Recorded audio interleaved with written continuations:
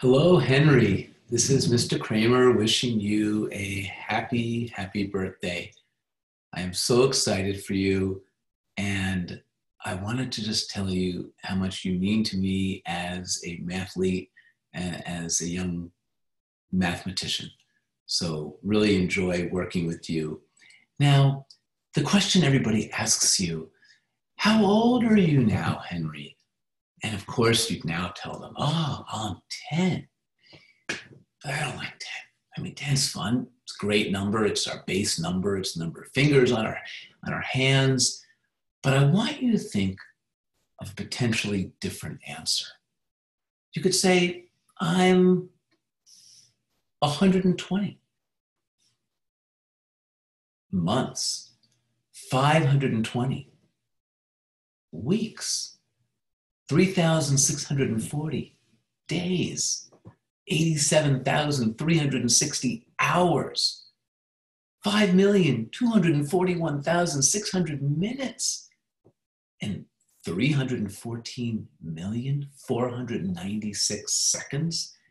Henry, now that is an interesting answer. So let's think about this.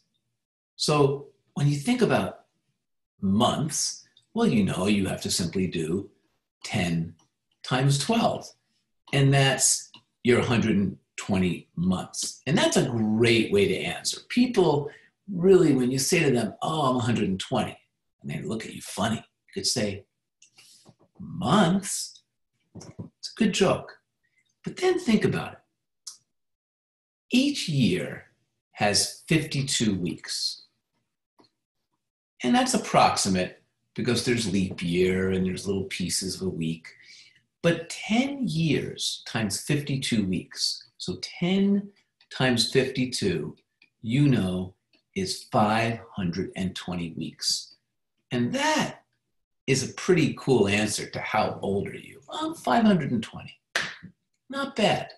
But I would say you don't look a day over 500. Now, when I go from weeks to days, I could do 365 days per year, and I could do that times 10 pretty fast. Just tack on a zero, 3,650 days. But I can also take the number of weeks, 520 weeks, times 7.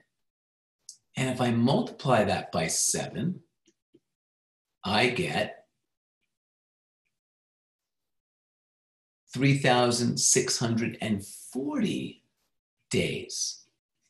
So it's an interesting calculation that if you look at a year at 365 days or a week at 7 days, you come up with a slightly different answer. But who cares? It's a lot of days. You've been around for a long time, buddy.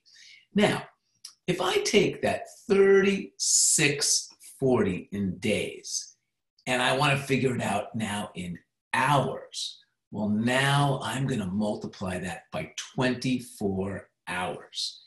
And boy, that's going to be fun because I like to think every hour being really important, really important. So what is that? 1,456. And then 2 times 364 is 728. So we could say 728. And then what do we have? 87,360 hours.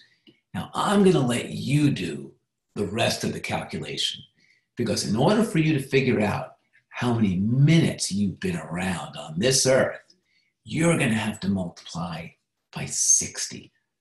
And then if you want to figure out how many seconds you've been around, well then, my friend, you're going to have to multiply that by 60.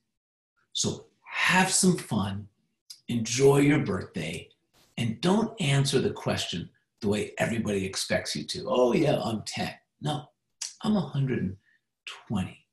No, I'm 520. No, I'm 3,000. But how about 314 million seconds? Henry, You are one special young man. Have a great one. Enjoy. And I'll see you very, very soon.